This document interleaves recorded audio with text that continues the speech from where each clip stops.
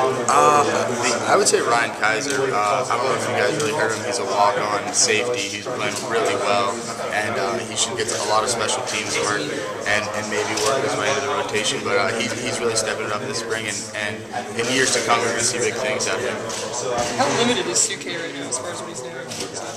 He's doing indie drills. He's doing some of the nothing against the offense and nothing with contact. So everything from sometimes doing drill 6 and basically.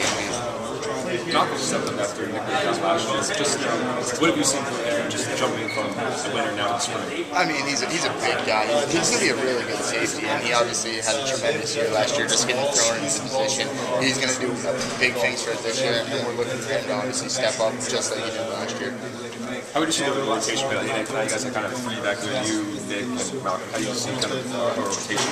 We don't really know about a rotation. We don't know really who's going to start, so it's good. We're all pushing each other. You got young guys pushing the older guys, so nobody's relaxed right now. We don't have certain positions, set in stone, and so that's good. That keeps you motivated and keeps you working hard. Who's playing alongside Lynn at the other cornerback spot right now? Who's starting? Who's beside Lynn back there? Sometimes it's Steph Morris, sometimes it's Chaz Powell. It really just depends on the day. Talk about the spring a little bit. How were the workouts in the winter, and then practice a little bit here? Workouts in the winter, they're real tough. They got us prepared for spring ball, and so far this has been probably the best spring I've been a part of. The practice has been tough. Been real physical, and we've been getting after each other, but we've been competing and getting better at the same time. How about the secondary? How much have you guys grown since the bowl game? We've grown a lot. Having everyone back helps. We have probably like 6 or 7 guys in secondary that the coaches feel comfortable with in a game time situation, which is the first time that's happened since I've been here. So the depth that we have in the secondary is going to be really good next year. When you talk about this being the best spring, why do you say that? Just as far as if you look on paper, we have all the players, we have all the talent, all of the spots. It's just all about coming together as a team.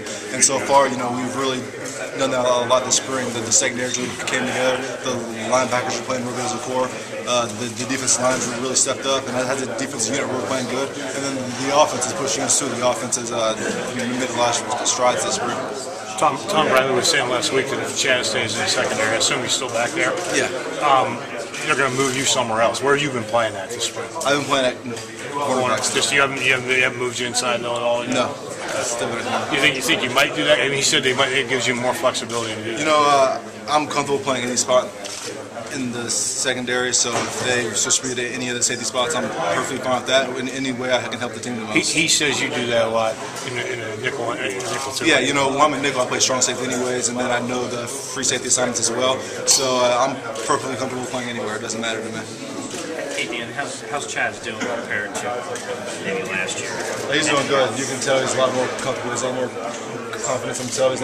He used to be kind of afraid to get beat deep. He wasn't as aggressive. He's just jumping a lot of balls down. He's not afraid to get beat deep. He's making a lot of plays. He's a cornerback the whole time. Yeah, he's cornerback the whole time.